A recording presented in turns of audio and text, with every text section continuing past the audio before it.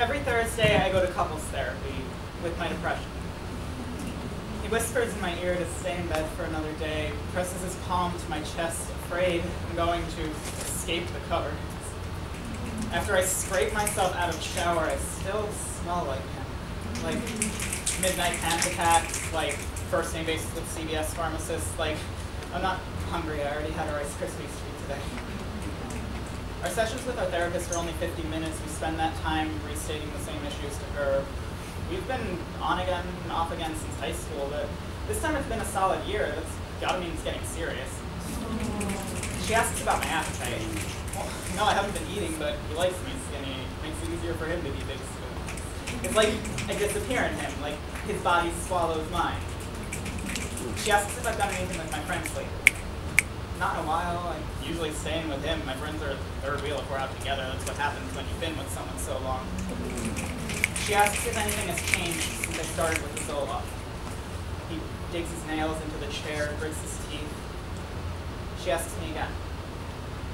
He gets jealous, but Zoloft treats me well. Takes me to breakfast in the morning, feeds me French toast.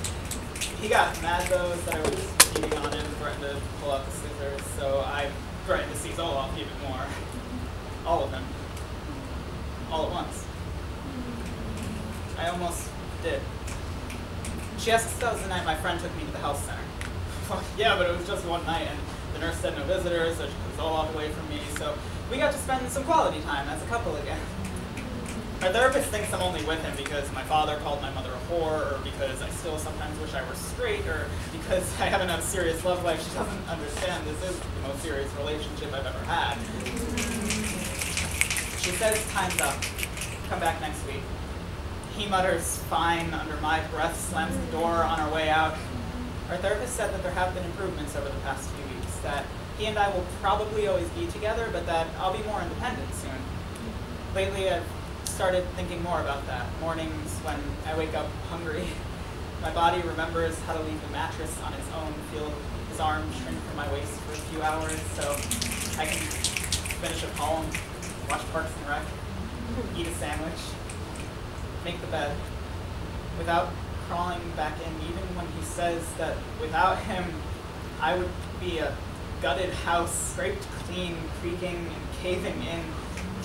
Sometimes I still think he's right, but last week I stepped onto the scale, I gained 3 pounds. It's only 3 pounds, but it's all me. It's all me.